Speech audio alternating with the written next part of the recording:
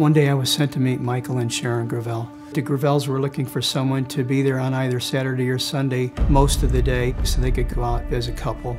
The only time I ever saw the kids was when I first came into the house. Sharon sternly instructed all the children to go outside.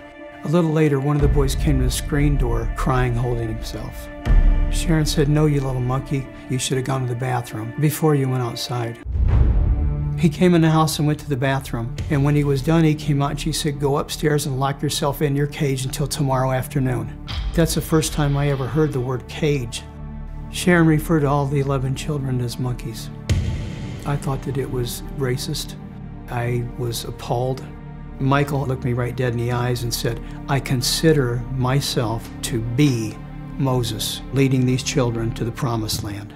Michael explained to me outside that sometimes the kids try to get out of their cages, and he pointed at the speakers that were on the outside of the house. He told me the doors on the cages were hooked up to the sirens so that they would know when they were trying to get out. He told me a good way to look at the kids to see if they are trying to get out is their fingers will be cut from trying to pry the chicken wire away from the wood. When Michael said that to me, I thought these children are being raised by monsters. I felt that they were treating these kids as less than animals.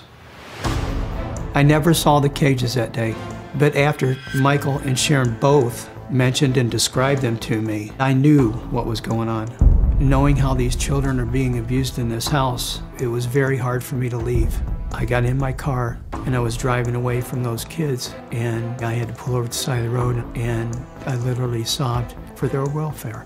I immediately told my bosses at the caregiving company what I had witnessed. I got called into a meeting with Child Protective Services. They had me write down everything I saw and everything I witnessed. Unfortunately, nothing happened. There was absolute silence. I never stopped thinking about those kids. 3 years passed before I got a call from Child Protective Services. The social worker found the notes that I had written at the meeting that we had had 3 years prior, and the next time I knew anything at all, Michael and Sharon had been arrested. Sharon and Michael received 2 years behind bars. I wish that they would have been put away for life. I don't personally know the kids. I don't think they know who I am. But what I want them to know is I love each and every one of them, and I'm happy if they're happy.